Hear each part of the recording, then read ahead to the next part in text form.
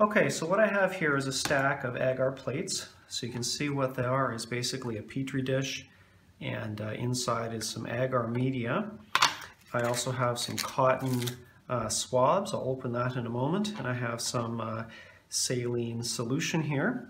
So what I'm going to do is swab a few things. So the first thing I will swab is the palm of my hand. So you can see here's the swab I have.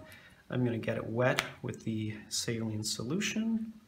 I'm going to swab the palm of my hand, see if I can get some bacteria off of it, and then I'm going to smear it across the petri dish, the agar. There we go. Put that aside. Label the plate, so I can label that as hand. There we go. Now I'm going to swab a couple other things. So the second thing I have to swab here is a dish sponge. So this one here, it's already wet. I don't need a little bit of saline solution. I'm just going to squish it. There we go. Smear across the agar.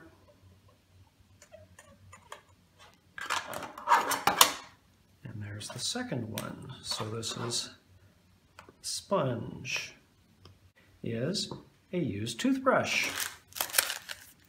So here we go.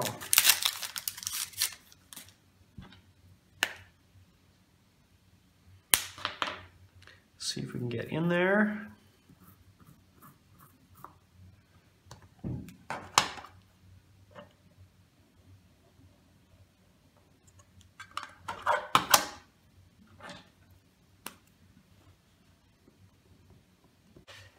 My son's toes, so see what we can get in there.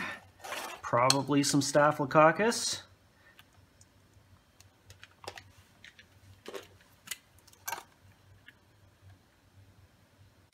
And the last thing, I'm going to swab this laptop. So just in between the keys, trying to get in there in the nooks and crannies where all the dust is.